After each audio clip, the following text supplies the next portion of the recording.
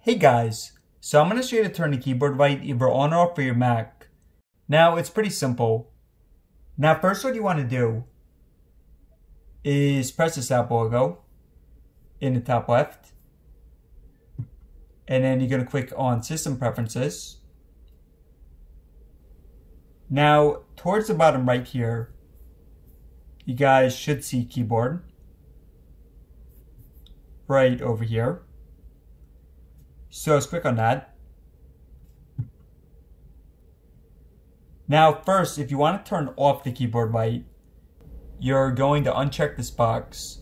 So adjust keyboard brightness in low light, make sure this is turned off.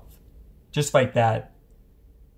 Now after that, to turn off the keyboard light, you're going to press the F5 button if your Mac has an F5 button. So just keep pressing F5 if you have it. Now, if you're like me and you have the touch bar instead of the F keys, then what you want to do is press Show All. And then press this right here. This button facing to the left.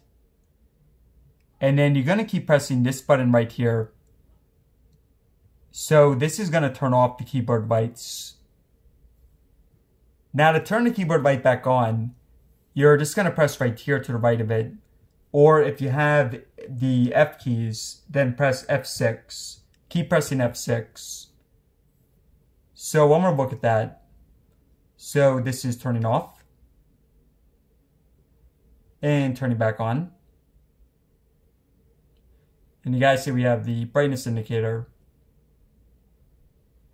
Now, if you're turning it back on, then one more thing you need to do is, again, right here, click on keyboard. So System Preferences and then keyboard. And then make sure that this box right here that we just checked off, or rather that we unchecked, just make sure that you check this back off. So allow keyboard brightness and low light. Make sure this is checked off like that. And yeah guys, so all there is to it. So hopefully this helped out. Thanks for watching. And let me know in the comments below if you have any questions.